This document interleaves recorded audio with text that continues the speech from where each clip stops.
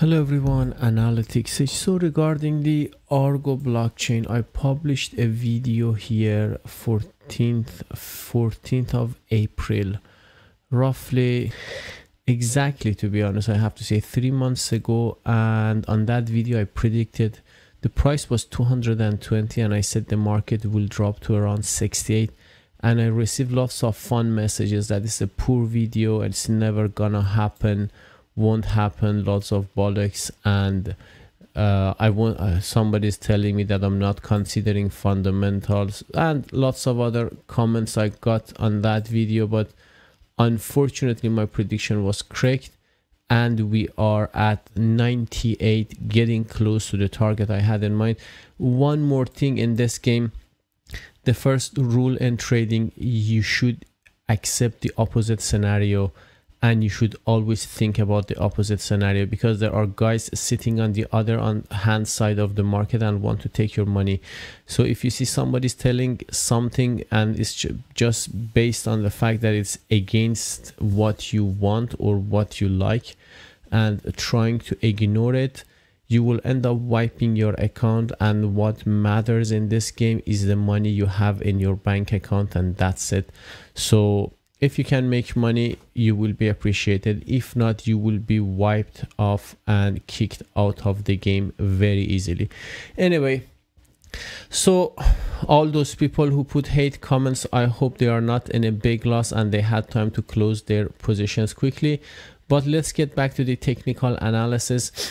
This is a very complex wave coming down. There are different ways to count it, but the way I'm seeing this is we are having an ABC, one structure, correction, X wave. Then you are having an ABC, an X correction for the whole structure as a triangle, and the last wave down. Targets I'm getting now are, let me narrow this. This box here seems to be the first resistance area. Okay, so where is this? One possible scenario. This is the one possible scenario. I'm seeing a rise in the volume, which is a very good thing in these sell-offs, because usually if we see some big candles with good volume, it's a sign that all these weak hands are selling their contracts, and this sell will stop at some point and we can be the buyer.